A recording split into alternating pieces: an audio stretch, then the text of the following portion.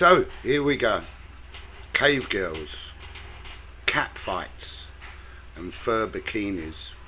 A Stone Age movies romp. There were several of these kinds of cave girl movies made in the 60s, early 70s.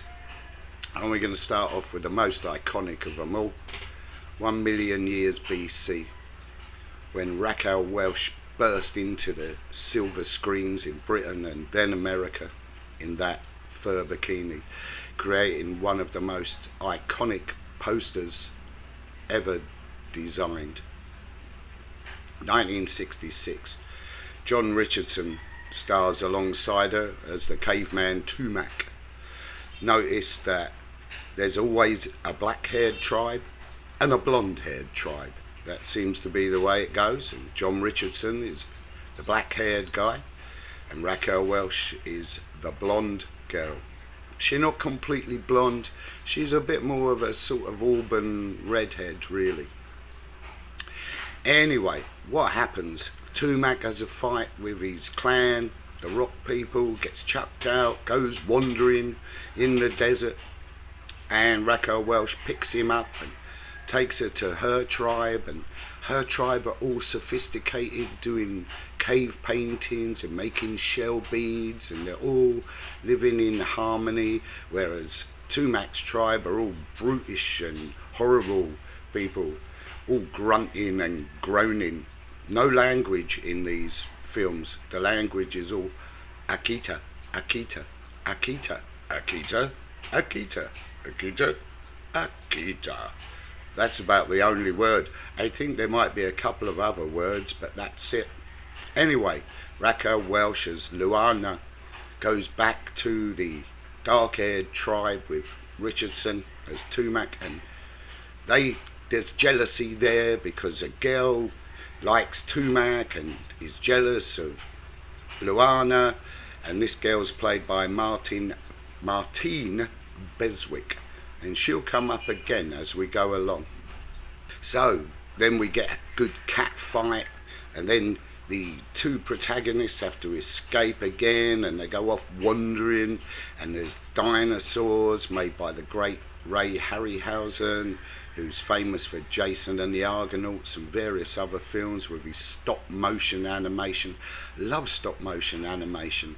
I mean, there's not enough dinosaurs in this movie, but they sort of move in a surreal, kind of slightly jerky way. Great stuff compared to today's CGI, where everything looks smooth and kind of unreal. These dinosaurs were great, especially the bit where the pterodactyl, or whatever it's called, the flying dinosaur, comes down and picks Raquel up and takes her back to the nest, and Tumac has to go up and save our heroine. Anyway, brilliant film. There's a bit in it where the two of them end up in this kind of cave that's very weird, and there's these kind of 8 men cannibals down there. It's a very strange part of the film, which I really like. Anyway, a year later in 1967, this Martine Beswick appears in the second movie, Prehistoric Women, aka Slave Girls. Now these movies are made by Hammer, the great British company famous for horror films, Dracula and Christopher Lee and all that stuff. And of course they were very famous for a lot of cleavage. As you can see, the cleavage was very much on show, and they developed this into the fur bikini style cave girl movies. Anyway, this one's a bit different. There is language, perfect British English kind of accents.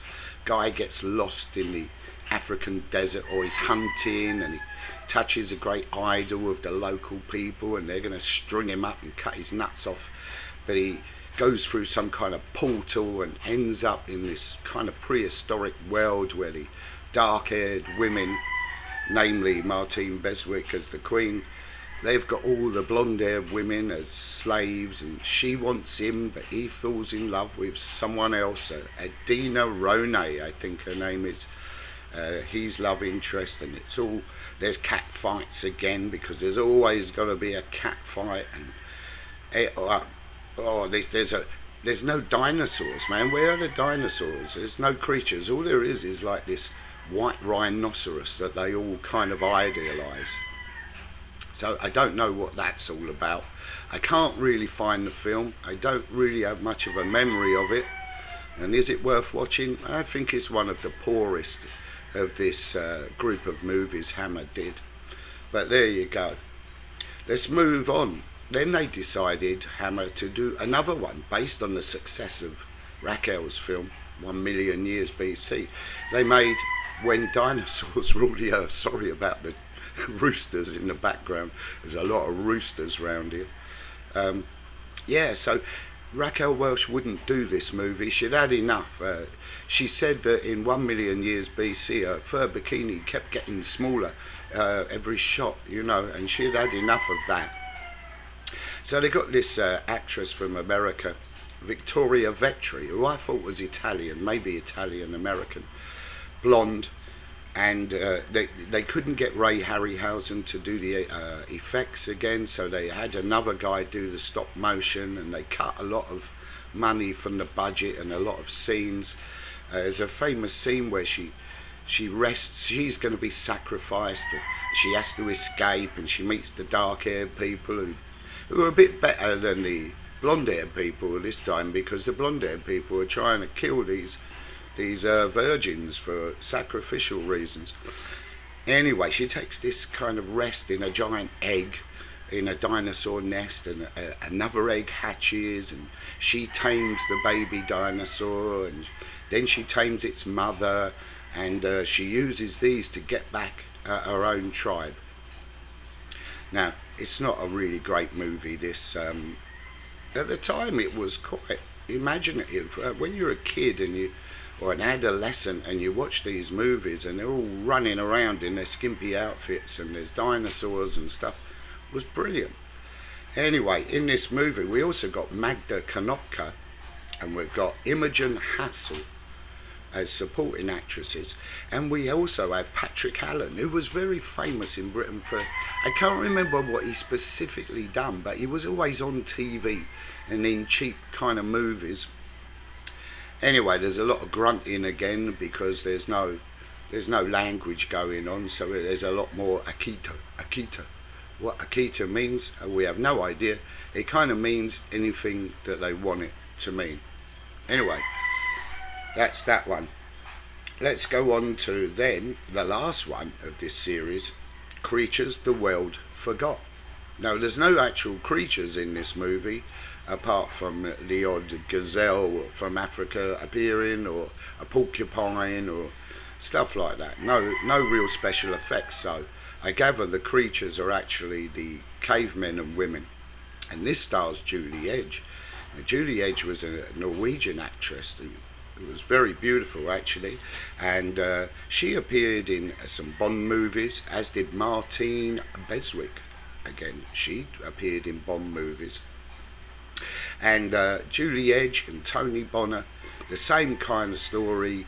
There's some trouble, they run away, they find each other, there's a cat fight because the woman's jealous of Julie Edge and Julie Edge is jealous of the woman, and she gets all wrapped up in a python and he has to save her, and the python looks a bit limp. It's not a great python scene, but maybe it's dead, maybe it's drugged, maybe it's not real, I don't know.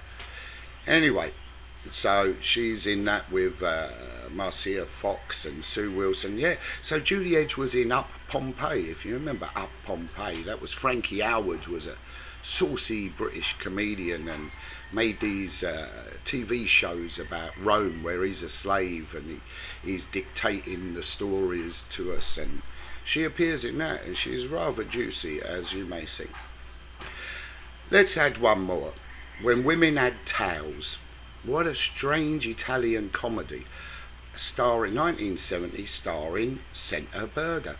Senta Berger appeared in my Sam Peckinpah review some time ago. Not a film worth watching, but it's very strange, very odd, and Centerberger does her best in it, and good luck to her. In part 2 of this, Cave Girls, Catfights and Fur Bikinis, we'll move on from the 60s and early 70s and look at some movies doing the prehistoric thing after the 60s, the 80s, the 90s, the 2000s. So that's the end of that. I do want to say that I only just heard that Raquel Welch died February 2023. As I was making this, coincidentally, in February 2024, I came across, researching this, I came across the news that she had died a year previously. So I just want to take this opportunity to say what a fantastic actress she was. She starred in many, many films. She was a true screen goddess, the stuff of adolescent dreams, and she was a great sport, and there's some of the films she starred in here, and an intelligent lady. Were these films of the Fur Bikinis really objectifying women? Kind of, yeah. But also, someone like Raquel Welch never really showed everything. She was always kind of modest, and it's what you don't see that adds the mystery to it. And we've kind of forgotten that in the years following. Running about in skimpy bikinis is all well and good, but it got too hardcore after that. And that became too acceptable. So I love that kind of old-fashioned, slightly erotic, slightly exotic kind of feel. And I want to pay homage to Raquel Welch, a great actress, great sex symbol, maybe the last, and not looking like a stick insect like a lot of women in films do today. They do like that curvy shape to women that Hammer really brought out in people. By the way, When Women Had Tails was not a Hammer movie. Okay, so that concludes this review, and thanks for watching and listening, and I'll see you about.